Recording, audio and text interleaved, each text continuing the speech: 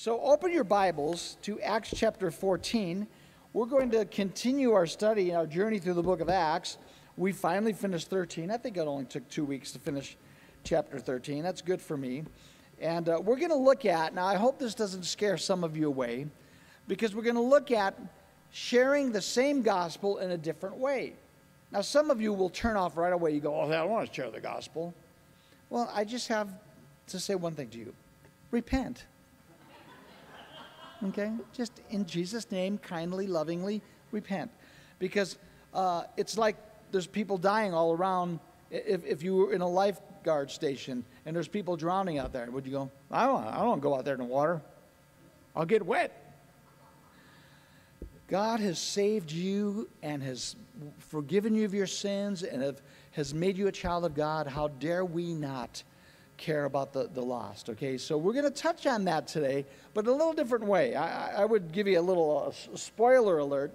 We're going to look at what I call creation evangelism, because we've been looking at how the gospel was preached to the Jews as Paul went into synagogues, and we'll continue to look at that. But there's more than one way to share the gospel. As long as it points to Jesus, and depending on who you're talking to, you should take a different approach. So, Father, we ask that you guide us. Open our ears that we might hear. Open our eyes that we might see.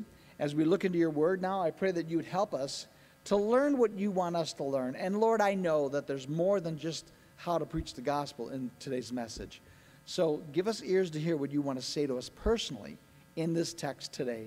And we ask it in Jesus' name. Amen. So a little review in case you weren't here with us, that we've been following Paul and Barnabas on their very first missionary journey. They're well into it. Matter of fact, they'll be going home soon.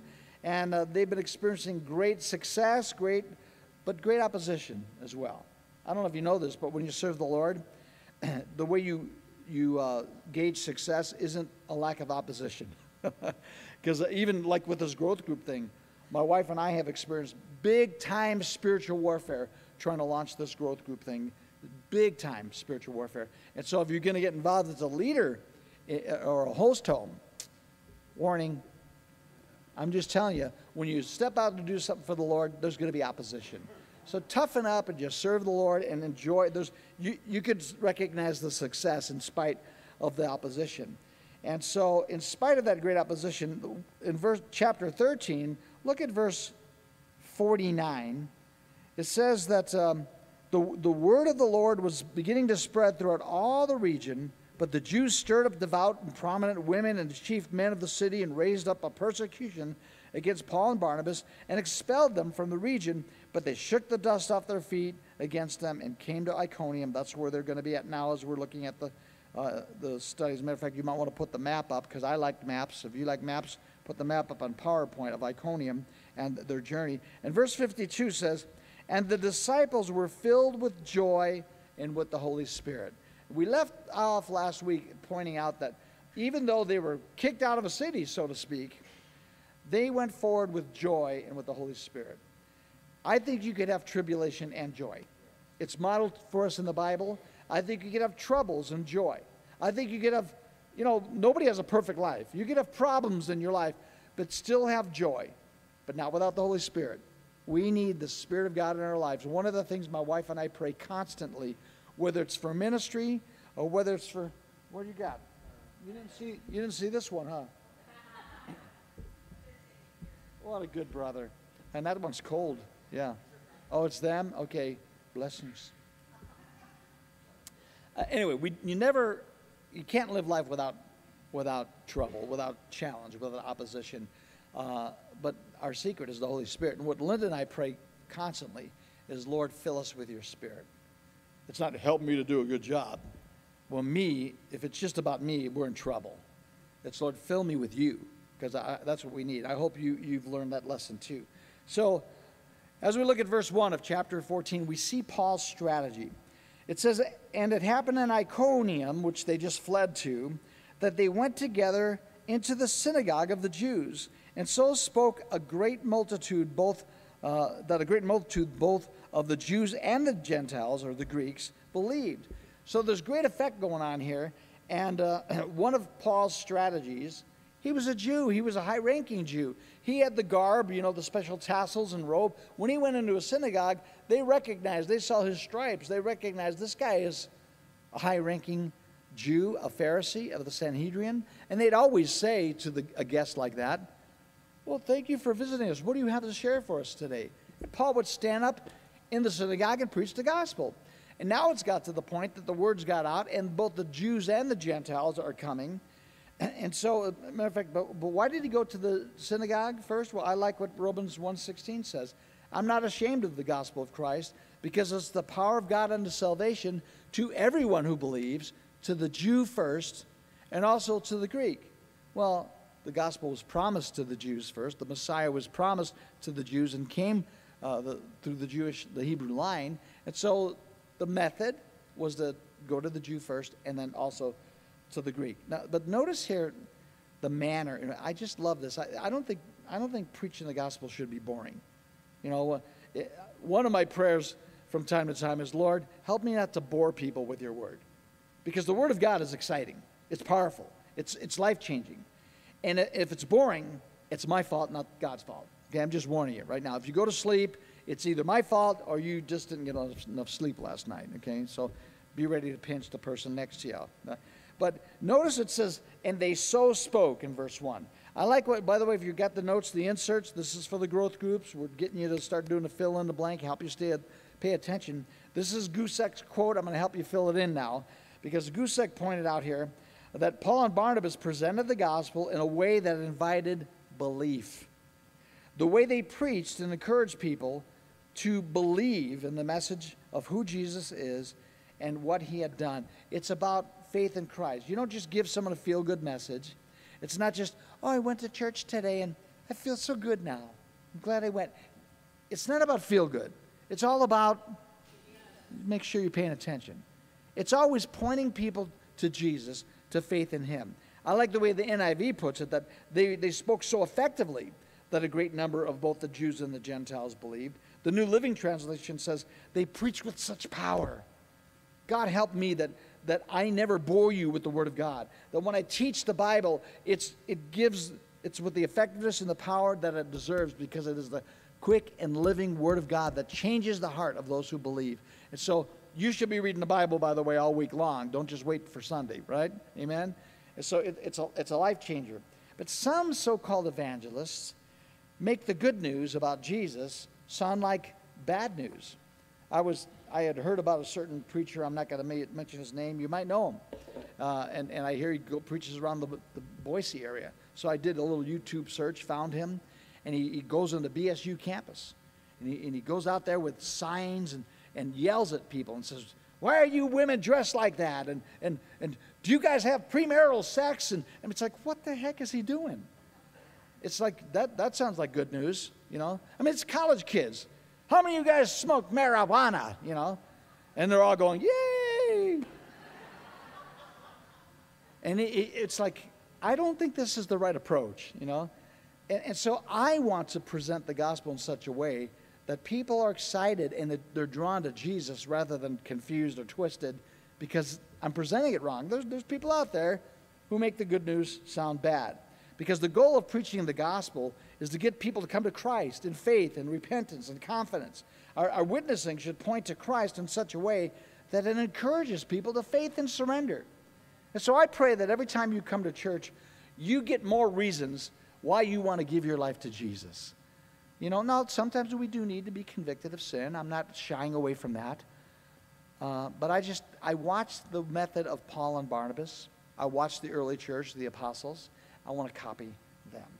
And so verse 2 tells us that the unbelieving Jews showed up. Wouldn't you know it? The unbelieving Jews stirred up the Gentiles and poisoned their minds against the brethren. Could I tell you that I had a friend years ago. I still have friends, but this is a different one. And this friend used to have a saying. He'd always say, unbelief is a thief. And I think he's right. By the way, that's the fill in the blank. Unbelief is a thief because it'll rip you off. And as a matter of fact, if you watch what happens here in verse 2, some people aren't content just to not believe. They've got to get everybody else to not believe. They've got to jump on bandwagon, and they've got to poison the minds of those who might believe or who do believe. Now the Jews, these Jews were following them. They went over 100 miles following them, following Paul and Barnabas to poison the minds of the believers. And their motive was power, because we've got this religion. It's Judaism. We don't want you to take people out of Judaism and bring them into that new religion. If they only knew that you can be a Jew and a Christian, because Jesus was a Jew, and matter of fact, I call it being a completed Jew, because if you're Jewish and you discover Jesus, you found your Messiah, and you're born again, and you're a born again Jew. You're a completed Jew. It's a good thing, okay? And so these Jews, though, it was a power struggle for them. And people love to press their influence on others out of jealousy, out of strife. But let me just warn you, talk can poison minds. What you listen to can poison your minds. What you say could poison other people's minds. Excuse me for going off on a little bit subtopic here of verse 2, but it says these unbelieving Jews poison the minds of these believers. And I've seen it in church. I've seen it in ministries. All you need is a few complainers, a few rebel rousers. Is that what you call them? Or they draw people to themselves and they go, yeah, well, I don't think they're doing it right over there. And then Pastor Mike, blah, blah, and his wife, and that ministry over there. And you could have been just fine.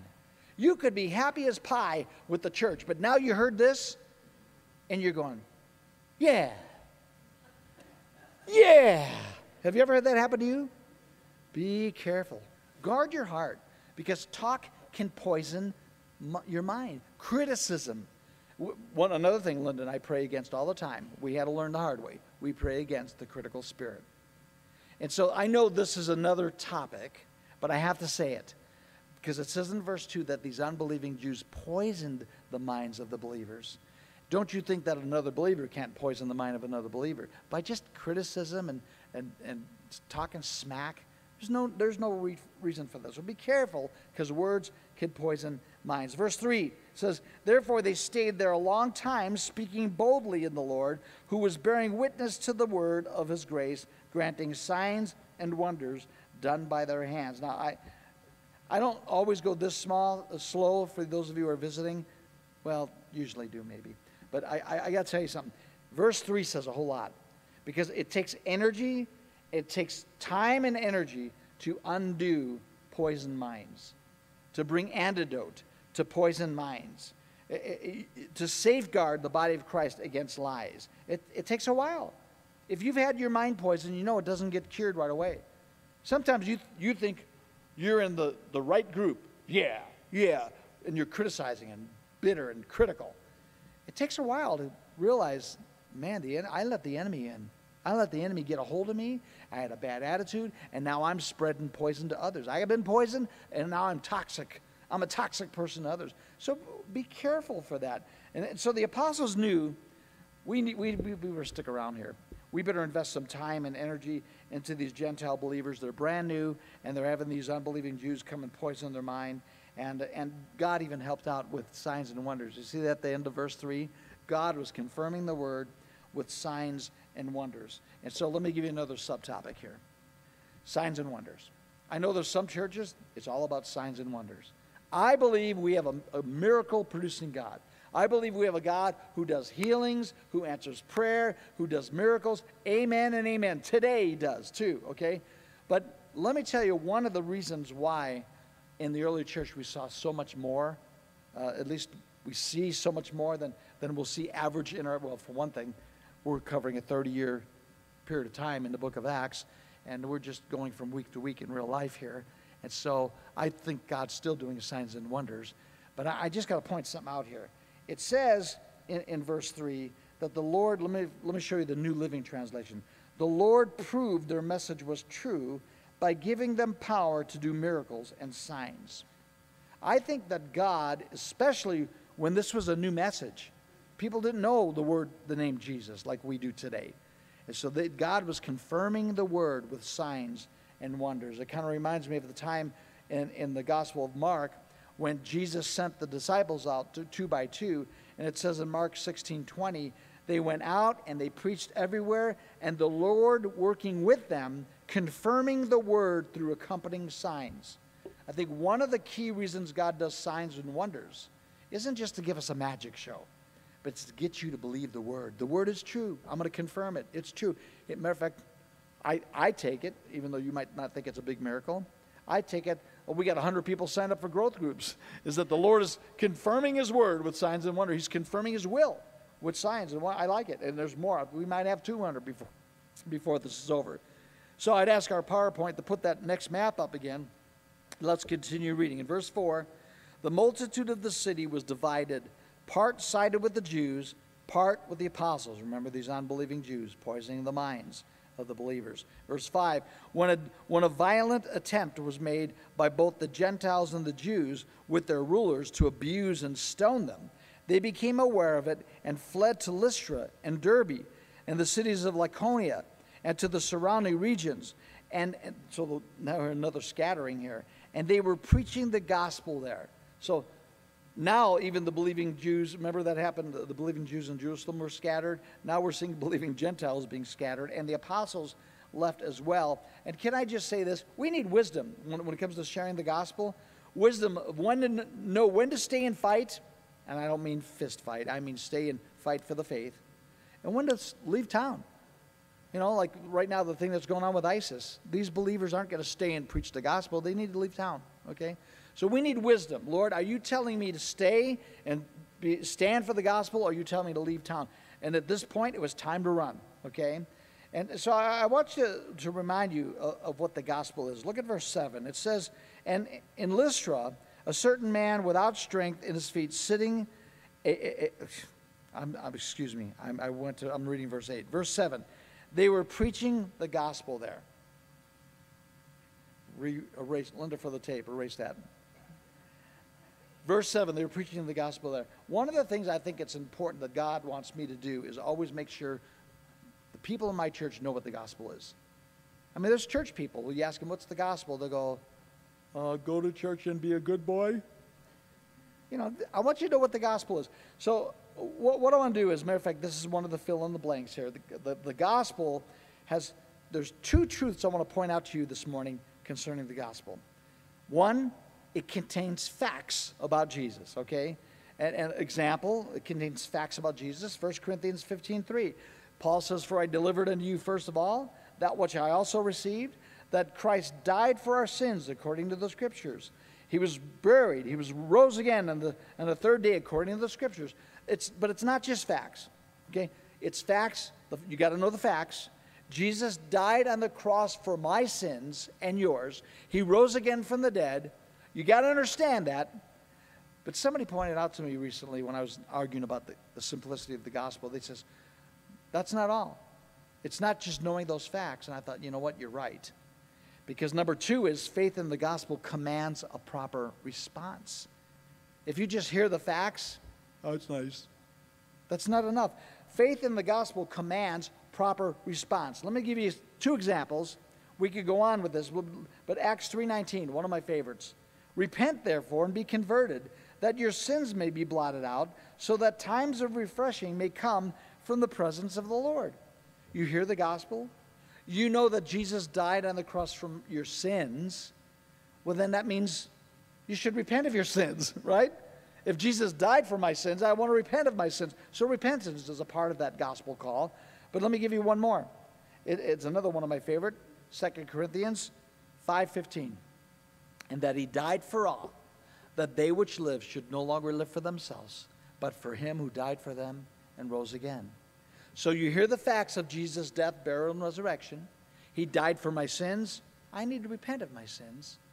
And then it says in 2 Corinthians 5:15 that he died for me that I might live for him. Do you know so many people miss that? They just think, well, I believe the gospel. Are you living for Jesus? Because if you're not living for Jesus, you're not obeying the gospel. You know, but you could do a word search on that one too and find out we are told to obey the gospel. And so the gospel of grace comes out to us freely, but it commands a response, that we repent of our sins and that we live for Jesus. If you don't turn from your sins and live for Jesus, then you're no better than you were before you heard the gospel, right? Anyway, we could go on that. I'll spare you, but I just want to make sure that I point that out. Verse 8 then says, and in Lystra, a certain man without strength in his feet was sitting, a cripple from his mother's womb, who had never walked. And this man heard Paul speaking. Paul, observing him intently and seeing that he had faith to be healed, said with a loud voice, stand up, straight on your feet. And he leapt and he walked. Well, there's a couple things in here. I don't know, the question marks come up or exclamation marks in your head. One commentator, Boyce, said this: the apostles did not go into these cities to do miracles and then preach. Rather, it was the other way around. They went to preach, and sometimes there were healings. So here's a crippled man hearing the gospel, and grace came to him that day, and he was healed, as verse 9 says. But what puzzles me at first glance when I look at this is verse 9, the second part. It says that Paul, seeing that he had faith to be healed. Now, that's interesting. Have you ever looked at somebody and says, I could see you have faith? Some commentators go, oh, he saw the look on his face. He saw the glow. He saw the smile. Let me just tell you what. It was a spiritual gift. You can't see faith in somebody. Okay? God gave Paul a word of knowledge, a word of discernment. He gave him insight. And so Paul looked at this guy, and he saw he had faith to be healed, only because the Holy Spirit did a work there. There's some things, I can't teach you how to see faith in people. It's the Holy Spirit who did that, and he saw that he had faith to be healed. And so it can only be the word of knowledge or a gift of the Spirit. You could look it up in 1 Corinthians 12, specifically verse 8 or more. It's a gift of the Holy Spirit. But wait a second. Seeing that he had faith to be healed, does that mean it takes faith to be healed? Oh boy, we could open up a can of worms with this one, right? Because I've seen poor people who were sick, and somebody go, if you only had the faith to be healed, you wouldn't be sick. And I want to kick those people who talk like that, okay? And people go every direction. Let me just tell you, there is an element that God wants you to believe his word and that you have faith to be healed, okay? That if God says, rise up and walk, that you don't go, tried it before, doesn't work. Yeah, certainly you've got to hear and obey the word of God. Now some people love their misery, by the way. I've met people who really don't want to be healed. They kind of like the excuse they have for not working and for not doing things. Now, I'm not saying if you're sick, that's you. I'm just saying there's all kinds. Some people like their misery. Others are full of doubt and they can't believe. And unbelief is not the sole reason why God doesn't heal people. Let me go through a little list quickly, okay? Because I think we need to touch this from time to time, because there's all this false doctrine out there telling you, if you only claim the verse, by his stripes you're healed, you don't have to be sick. I think that's a lie. I think that's a misappropriation of that verse, by his stripes. Matter of fact, if you want, email me. I'll send you a whole Bible study on what that verse really means, by his stripes we're healed. It's not automatic healing for everybody who's sick. So many people get hurt from a misunderstanding of Scripture and misapplication of Scripture. Sometimes it's the consequences of sin. I've known people who maybe they've got cirrhosis of the liver, and guess what they've been doing? Okay, I mean, sometimes some people have venereal disease. Guess what they've been doing? Okay, there are some times where it's the consequences of sin, but not always. Sometimes sickness is the only way God can get our attention. Matter of fact, I told you, the reason I read that book about small groups and how we got started, I got neurovirus on a cruise. I'm quarantined in my room. I don't want to just watch The Love Boat over and over again on TV. So I started reading. Sometimes the Lord's kind of corralling you. He's getting your attention. Sometimes he's doing a special work of grace in your life, that if you didn't have to deal with this infirmity, you wouldn't be as close to him as you are. There's so many reasons why sickness comes. So why am I telling you this? I wanted to tell you, don't presume you know. When you see someone sick, don't go, you've been a bad boy. Stop it. Don't feel condemned when you're sick, and definitely don't condemn others when they're sick, because there's a big list of reasons, and God's a big God, and he's doing stuff you have no idea what he's doing. So let me say that before we finish this story, because this guy he's getting healed. Okay, verse 11 says, when the people saw what Paul had done, I mean, the guy just stood up. He'd never walked, stood up and started dancing. When the people saw what Paul had done, they raised their voices, saying in the Lycaonian language, "The gods have come down to us in the likeness of men." And Barnabas they called Zeus, and Paul they called Hermes, or in the Greek mythology, or Roman mythology, it would be Jupiter and Mercury. And because he was the chief speaker, and there's a story behind that, I think, by the way, I think that Paul was a little guy. Remember we talked about that?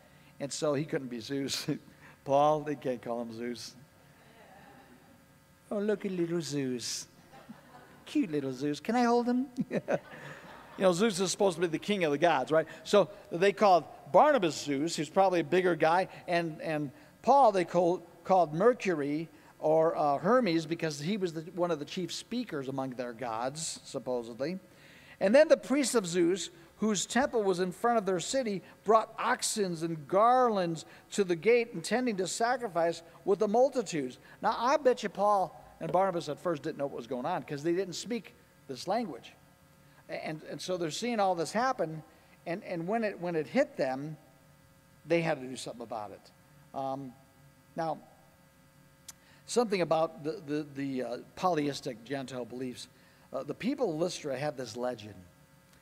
They had a legend that years ago, Zeus and Hermes came to visit their town. And Zeus and Hermes went from house to house, and everyone ignored them, and nobody showed hospitality. And one little old couple took them in and showed them hospitality. This is not a true story. And so Zeus and Hermes wiped out the whole town and took this little old couple and gave them the mansion on the hill, and it became the temple of Zeus. That was their mythology. That was their legend. So guess what? Paul and Barnabas come into town, do a miracle.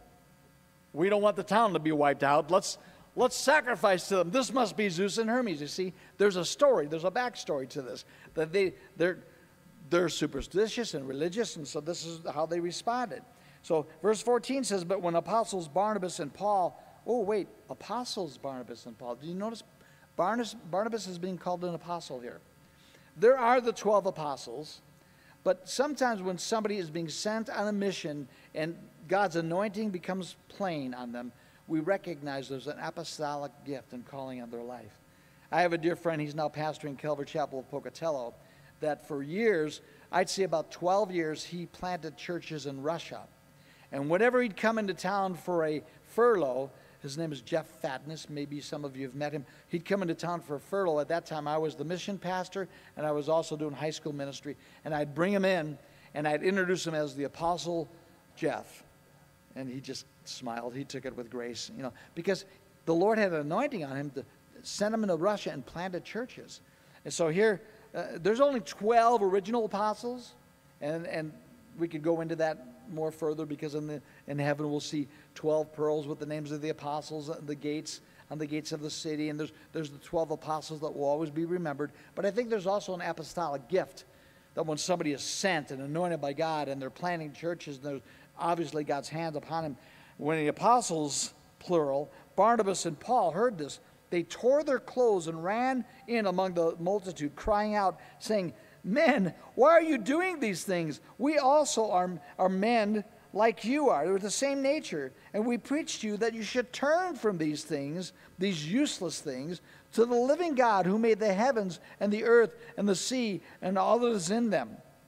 Now, first of all, why did they tear their clothes? It was Jewish custom. That's the way they responded to blasphemy. You remember the Pharisees and the scribes, they used to do that to Jesus. Some of the things Jesus said. When he'd say something to infer that he was God, or that he was the Son of God, they would tear their clothes. That's the way the Jews did. They'd throw dirt on their head. Sometimes when they'd mourn, they'd wear sackcloth and ashes. And sometimes when they were upset and they think that you're blasphemy, they'd tear their clothes. Well, that's one reason Paul and Barnabas tore their clothes, because it was blasphemy what they were hearing. But another reason was they want you to see what's underneath.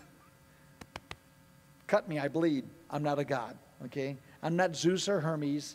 I'm just a human being. So there's a reason for that. Now, unfortunately, too many famous preachers today, they don't tear their clothes. Yes, I know. Oh, you're so great. Yes, well, it's the Lord. Have you met people like that? Don't point at me, okay? But unfortunately, there's too many famous preachers that love the fame and love the praise, and they let it go to their head. And can I say, when anybody in ministry lets it go to their head, they believe their own press, they're ruined. They're ruined. When you forget who it's all about, what it's really all about, get out of the ministry. Go find a real job, you know, because that'll ruin a lot of preachers. I like the way Paul said it in 2 Corinthians 4:5. I love this verse, one of my memory verses, because the apostles had this attitude. For we do not preach ourselves, but Christ Jesus as Lord, and ourselves your servants for Christ's sake. That should be the heart of every spiritual leader. We don't preach ourselves, but Christ Jesus as Lord, and ourselves your servants for Christ's sake. That's the attitude of a true minister, okay? Now, what we're going to see here, let's see, did I read that verse yet? Let's read 16. Well, actually, the last part of 15 says that they're saying, why are you doing this? Turn from these useless things to the living God who made the heavens and the earth and the seas and all that are in them. This is creation evangelism. Matter of fact, that's a fill in the blank for you if you missed it. Creation evangelism. Now, to the Jews, you could tie in the story of Jesus as coming from the bloodline of Abraham and Isaac and Jacob and God's promise to David to send a Messiah through his seed. You should. To a religious Jewish person, my goodness, tell them about their Messiah, Jesus Christ. But this has no relevance to a Gentile. But the concept of creation and creator does. So today, we're starting to see different ways to preach the gospel. That creation evangelism is a legitimate way, Paul and Barnabas did it, to share the gospel with the non-religious people, okay? Because the creator and the creation, that makes sense. As a matter of fact, the Old Testament covers that too. Have you heard Psalm 19? Psalm 19 verse 1 says, the heavens declare the glory of God, and the firmament shows his handiwork. I'm telling you something. The more I've studied, now I'm no scientist, but the more I've studied the known universe through the microscope or the telescope and understand how things work, the more I see that is not an accident. This is designed by a designer. And so creation evangelism could be a powerful tool. You got to learn your stuff. You got to learn what their opposition is, what their objections are, and learn the truth. Do a little bit of homework. But there is ample evidence that there is a creator. You know, you don't look at a painting and say, well, that just happened. There was a painter. You don't look at a house and just go, yeah, there was an explosion in the forest 5 miles away and all the wood just landed like this. There was a builder. Okay? And so the more you study about the universe, the more you understand there was a designer to this. It didn't just happen. It's not, you're not just looking at chaos, okay? I like the way the New Living puts part of Psalm 19. Bear with me here. The heavens proclaim the glory of God. The skies display his craftsmanship. Day after day they continue to speak. Night after night they make him known. They speak without a sound or without a word. Their voice is never heard. You could hear the gospel, or you could hear God saying, I'm real, without a voice. You don't have to hear a voice, just look up. Just look at a chart of the solar system. Look at one of those maps of even our solar system with the earth and the sun and the planets orbiting you, just going, that is beautiful. That is perfect. One of my favorite topics, I'm not going to get off on it, help me Lord, but you know, if you move the earth a little bit closer to the sun, we'd all fry. Move the earth a little bit further away, we'd all freeze, which is perfect. We're spinning at the right speed. We're tilted at the right angle. We have a moon at the right place. If we didn't have that moon, we wouldn't be able to survive either. So much. You could go on and on. Look it up on YouTube. I'm not going to go on. I could go off on this, okay? But let me just say, Psalm 14:1 says, the fool has said in his heart, there is no God. That's why I think some scientists are foolish. They studied all, they see all the facts. They can even, whether it's the microscope or telescope, they can look at DNA and see the intricacy of the atoms and the molecules in the DNA and the cell itself, and they go, yep, that's evolution at work. You have to be a fool to do that. Okay, keep reading. Verse 16, Paul says in his message, who, speaking of this God of creation, the Creator, who in bygone generations allowed all nations to walk in their own ways. Nevertheless, he did not leave himself without witness, in that he did good. He gave us rain from heaven and fruitful seasons, filling our hearts with food and gladness. And with these sayings, they could scarcely restrain the multitude from sacrificing to them. They go, well, we got the cow, we got the garland, we got the fire, the wood, we want to sacrifice to you. And Paul's going, wait, I'm here to tell you just the opposite. Turn from all of these false gods, he calls them useless things, foolish things. Turn from this false religion to the true and living God who made heaven and earth and the seas and all that is in them.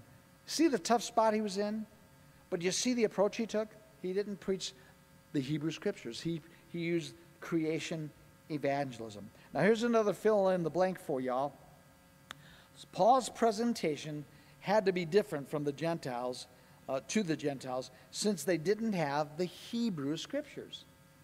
You know, if somebody wasn't raised on the Bible, you can't necessarily quote the Bible to build your case. So Paul's gospel message was all about the God of creation. I think that's legitimate. Some people go, no, I just like to quote scriptures. You know, when I used to go witnessing on the street back in California, I would, as a matter of fact, even today when I go door to door, I don't carry my Bible with me. Of course, I always got my phone. It's got the whole Bible on it. Because most people aren't saying, show me in the Bible where it says that. Most unbelievers, they just need to hear about the God of creation. They need to, and of course, I've been doing this long enough, I could quote some scriptures without having my Bible on me, okay? And so I don't think I need to Bible thump them. I need to reason with them and share the heart of the gospel.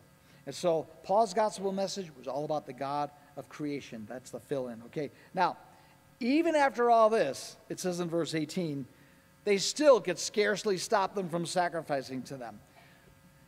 Well, their trouble isn't over. Let's look at verse 19. Then Jews from Antioch and Iconium came there, and having persuaded the multitudes, they stoned Paul and dragged him out of the city, supposing him to be dead. It's like they can't get away from these. This is where they came 100 miles from Iconium. I had it wrong. The Iconium, that's the Jews from Iconium came here. From Antioch and Iconium. And they were poisoning the minds of these new believers as well. And here comes trouble. So they came out over 100 miles just to oppose Paul and Barnabas. You got determined adversaries like that? You got people who are just determined. They'll go 100 miles to make you miserable, right? Well, if you don't, let me just warn you, you do. It's the devil. The devil is relentless. We've got spiritual forces in high places, spiritual wickedness in high places that are out to destroy the Christian. And the devil is relentless. He's determined. He's a determined adversary. And I think that we need to put on the full armor of God, and we need to be more determined and tough. You know, I heard it said about pastors in general, that a pastor has to have the mind of a scholar, the heart of a child, and the height of a rhinoceros. And that's what ministry is about. You can't just go, oh, he's such a tender-hearted guy. Well, he's going to get eaten alive, okay? For Christians, we got to be tough, too. We got to set our mind for warfare. I like the way Peter puts it in 1 Peter 5, verse 8. I'm reading from the New Living Translation. He says, stay alert. Watch out for your great enemy, the devil. He prowls around like a roaring lion, looking for someone to devour. Stand firm against him and be strong in your faith. Remember that your Christian brothers and sisters all over the world are going through the same kind of suffering you are. In this kindness, God called you to share in his eternal glory by means of Jesus Christ. So after you've suffered a little, by the way, you're going to suffer a little. You know, nobody gets out of this thing alive, life. We're all going to suffer a little. So that after you suffered for a little while, he will restore and support and strengthen you. He will place you on a firm foundation. All power to him forever. Amen. I just think we need to realize, don't be surprised when trouble comes. Some people make it sound like, oh, when you become a Christian, just accept Christ and you'll always be healthy and wealthy and wise. You'll have everything and life will be wonderful. It's a different gospel, right? I accepted Jesus and everything was wonderful. Well, that might be the honeymoon for the first 2 weeks maybe. God will protect you new Christians for just a little bit, but I'm telling you, you accept Christ, you're in for a battle. Because you have an adversary, the devil, and he's relentless, and he's going to try to steal, kill, and destroy, and he's good at it. But by the way, have you noticed the U-turn here in verse 19? These same people wanted to worship Paul and Barnabas and sacrifice to them, and they had the oxen and the garland, and they're ready to sacrifice, and they could barely stop them from doing it. In verse 19, they stoned Paul and Barnabas. How fickle crowds can be, you know? All it takes is the right politician to come along or the right religious leader to come along, and with itching ears, people listen and go, yeah, yeah, yeah. Remember I told you that, the poisoning of the minds? That's what's happening here. I like the way David Gusick describes it. He says, this is a dramatic demonstration of how fickle a crowd can be. Their admiration of the miracle and desire to honor Paul and Barnabas as gods did not last long. It is dangerous for any spiritual leader to cultivate or allow a kind of hero worship. The same people who give this honor will feel terribly betrayed when the leader is shown to be human. So, right up front, when people want to praise me in any way, not that I get too much of that, I want to let you know I'm a person. I'm a human being. And you look at any leader, and you'll idolize him, you wait long enough, you're going to find heels of clay. You know, you're going to find something is wrong, because we're all just people. Keep your eyes on Jesus. He's the perfect one. He's the one who'll never let you down. He's the one who'll never disappoint you. That's why I tell you it's all about Jesus, okay? All right, we're wrapping things up here. Verse 19 said that they took Paul and they dragged him out of the city, supposing him to be dead. I mean, these people who were going to sacrifice to Paul and Barnabas end up sacrificing Paul and Barnabas. They end up stoning them, dragging them out. I'm trying to picture how this was. How do you drag someone out of the city? Probably by their feet. I'm sure they had a few bruises on their head by the time, you know. This was not a pretty picture. And it said that, however, in verse 20, when the disciples gathered around him, he rose up and went into the city. What was he thinking? How about rising up and going away from the city? He rose up and went into the city, and the next day he departed with Barnabas to Derbe. Now, that's showing you the height of a rhinoceros, right? That's showing you somebody goes, thank you, Lord, for raising me back up. Thank you that I'm not dead, but I'm going to go into the city now and let them know, by the way, look what God did. Because I can't help it. My imagination is kind of twisted. I wonder how black and blue he was. You know, I wonder how bruised up he was. I mean, if it was me, I'd probably walk into the city like this. No, I didn't. He probably didn't look pretty, you know. I mean, because he got stoned. He walked back into the city. Just let them know what God had done. That's a good witness here. And now, next week, we're going to go a little bit deeper on these two verses and then move forward. Why? Is because some believe that Paul actually did die here, and that he was brought back to life by the prayers of the believers. And many believe that this is where he had that revelation in heaven spoken about in 2 Corinthians 12. You might want to jot that down and look it up for your homework. 2 Corinthians 12, Paul actually says, I know a man, whether in the body or out of the body, I don't know, but he was brought into the third heaven, and he saw things that he couldn't repeat, you know. And it's like something happened in Paul's life, and this is where many people believe it took place, in this stoning, that he actually died and came back. We'll talk about that a little bit more next week. But what we have next is we're going to go into communion. And listen, there's so many things the Lord could have spoken to you during this text. I mean, whether it's how to witness, whether it's stop whimpering and be tough. It's tough being a Christian. You need to toughen up.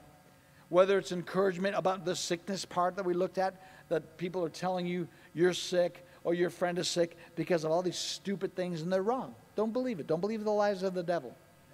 There's so many things I hope you take home with you, just what the Lord wanted to speak to you.